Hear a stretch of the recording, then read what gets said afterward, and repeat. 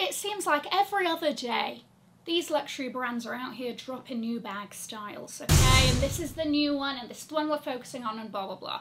And inevitably, we're not going to love them all, okay? Not everything is for everybody. And that is why today I am sitting down and telling you about the designer bags in 2023 that I would not buy and why. There's various number of reasons for these that we will go through. But what comes with these videos is I have to give a disclaimer. If you have these bags, you go and you rock them. Okay, this is my beef with the bag specifically, not with you. All right, I have faith that you're going to be out here killing it with it. Okay, it's just not for me. All right.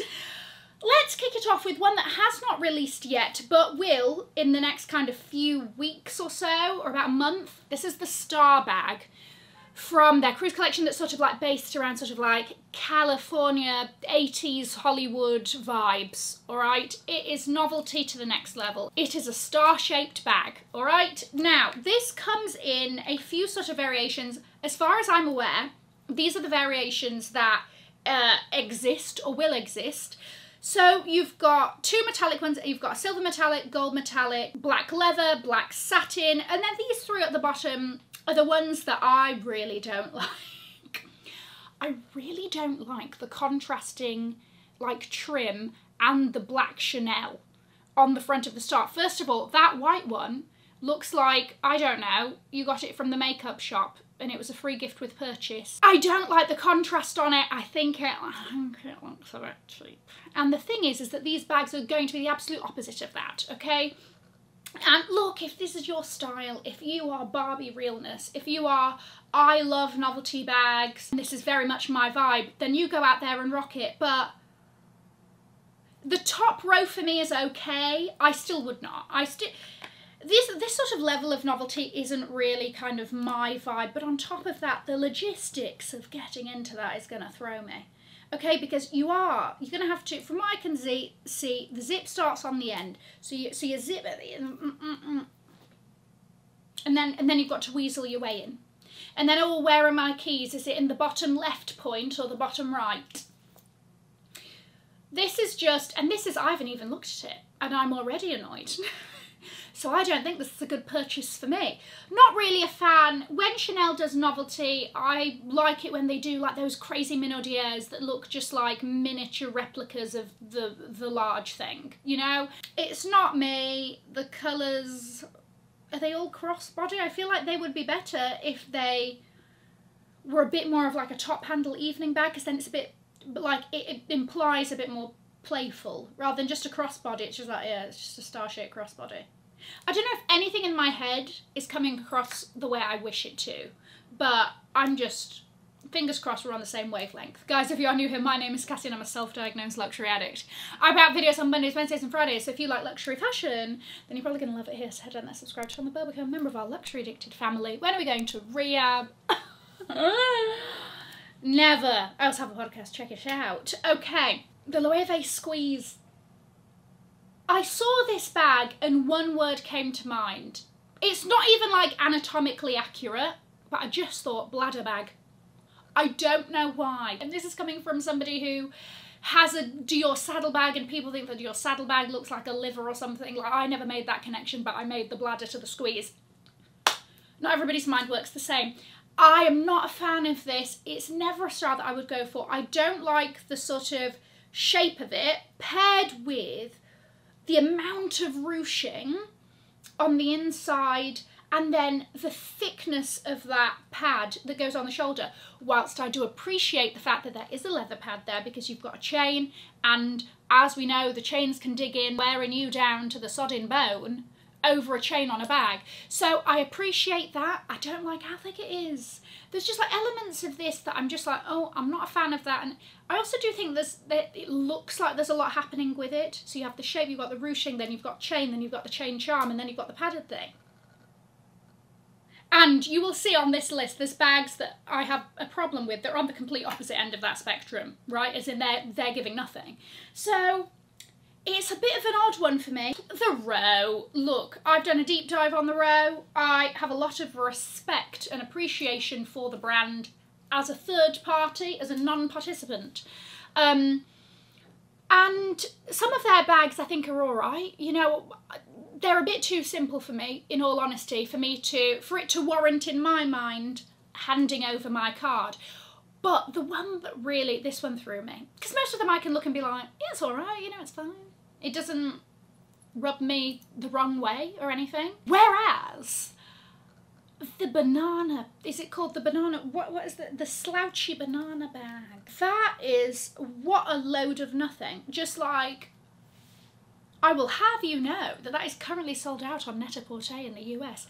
It's just, it's very dull, it's very nothing, but it's almost worse than nothing because I have a reaction to it. If it was nothing and it was plain, then it's like, okay, I'm neutral. But there's something about this that I really I am not a fan of.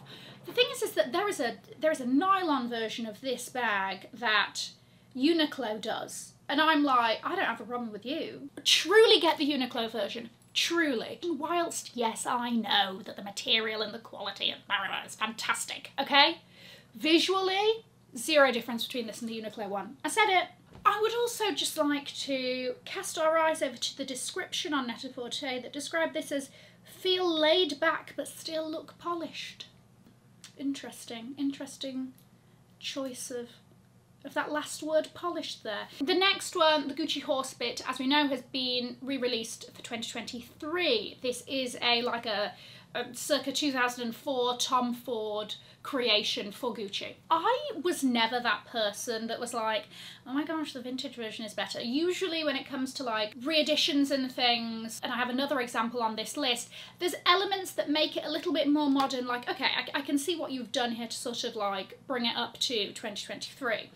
And yes, that does exist throughout these Horsebits and all of that, and this is its first iteration, okay? There more and more variations will follow, I'm sure. Oh, but the variations of the vintage ones are just so much more interesting. So you obviously have the monogram GG print, which we knew was sort of a given and would happen. But then even the leather versions, it's like, you know, the leather version with this sort of like quilting thing. I mean, and look, it's nice. If I got a knock on my door, right, and there was a lovely green bag from Gucci and whatever, I would say thank you so much, right? It would be on my back here and I would wear it. But for me to spend my own money, the vintage ones are just so much more interesting. And again, let's see what time will tell. But that is why it's not by any means at the top of my list to purchase. Louis Vuitton, as we know, they sort of streamlining their strategy around their bags. They're trying to make the Neverfull a bit more exclusive, cut down on the canvas bags, give more focus to the leather, blah, blah, blah. And one thing that makes this kind of obvious on their website is when you go to the bag section, they have sort of their 6 bags, is it, that they highlight, and then the rest is like, and the other bags. And those ones are clearly the ones that they're putting a bit more focus into. And their big ticket hitter here used to be the Capucine. Like that was their answer to the Birkin. Well, I couldn't even find a price for this. The Go 14, is that what we're calling it? Go, yeah. How else could this be read, Cassie? I don't know, the hyphen is throwing me off a bit. It is a crossbody style bag. I do like the chain on it. It's obviously got that puffy leather texture. The LV is the same LV that's used on the twist. So, you know, it's got a bit more of a sort of modern look. I don't like how puffy it is. And look, I don't have any issues with puffy bags, but I feel like it has to be done well, and it's like the amount of quilting and the amount of puff, how do I even explain this? Like, it looks like there's a lot of puff into each and every one of those little quilts. Am I making sense? If we take the Chanel 19, for example, the quilting is there is a level of puff, but it's not as pronounced as the LV, the Go 14, whatever that thing is. So it just, again, it's a lot for the eyes, and it comes in different variations. I don't like the one where it has like contrasting quilting stitching to the leather, because then I'm like, oh my god, like, okay, now my eyes cannot escape the level of puffed quilting happening here. I don't know why this makes me feel a bit weird, but there's a lot of things about me I don't understand, and this is just one more to add to the pile. This is my other re-edition that I have like semi-beef with. Marc Jacobs had the It bag of the early 2000s with the Stam bag, named after the model Jessica Stam. And this has been re-released this year. If this is the first time you're hearing of this, I don't blame you, because it was crickets. Nobody has been talking about this. And maybe that's also because, as I was saying earlier, usually with reeditions they're updated, they're tweaked for the modern day, right? That one wasn't. It was copy and paste, from what I can tell, and it just looks a bit dated, like some Y2K vintage pieces. My gosh, pluck them from then and now, and it's still fabulous, and it's still a vibe, and it still very much fits in with the times, right? And this is all, you know, style specific, and if the Stam is your style, then you go forth, right? But this one, the quilting is small. I feel like that's also a bit of a sign, because now if you look at quilting, it's not that small, okay? The quilting is small, you still have that kiss lock, plus the top handles that also have these like rings that connect it to the bag, plus another chain. Again, there's a lot happening here. And I feel like the ball was dropped in that this could have been updated a bit for 2023, you know, like pare things back, make the quilting a bit bigger, blah, blah, blah. Maybe then we might have had a bit of chatter about it, because this is a decently priced bag, especially compared to bag pricing in general at the moment. Saint Laurent, Anne-Marie.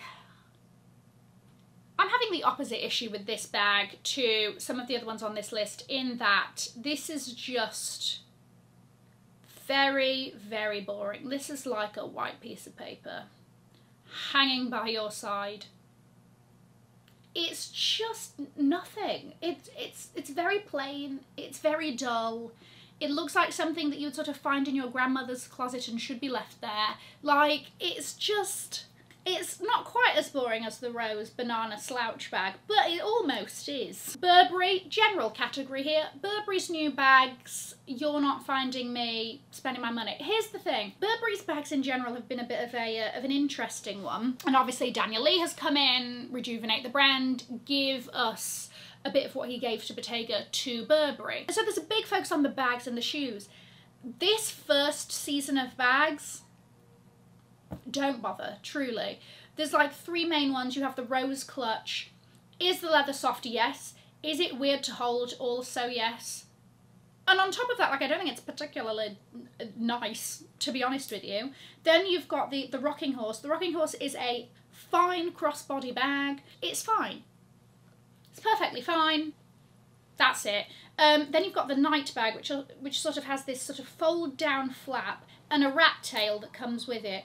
That rat tail is truly, it's if you touch it in person, it's worse. It's worse than what you think it feels like. There is only one Burberry bag, actually, at the moment, that I think is nice, and that is the, what's it called, the sling, because it nods to that Y2K era. It also, it just plays into what it is. It's not trying to be anything else. It's not trying to do like a Thomas Burberry and a TB and all of that. It oddly works. But everything else can go. And finally, this is a bag that, like, I actually don't hate. It's just not for me. This is the Hermes Picotin. And this is a bag that, like, my mum would love. It's a great errand bag. She's casual, she's easy. You put her on the crook of your arm, you throw your stuff in throughout the day. You don't think too much about this bag, you know? She's soft, she's not that structured. Wonderful. That's just not really me. Even if you look at the sort of, like, quote-unquote errand bags I have. When I'm talking about errand bags, I sort of mean, like, very easy to grab and go, decent size, you know, you don't have to worry about them too much. They still have a level of sort of structure. I mean, this is my current, loving her, you know? And so, I mean, it's not a crazily dissimilar shape to the Picotin, but I don't know, maybe I already have my bases covered.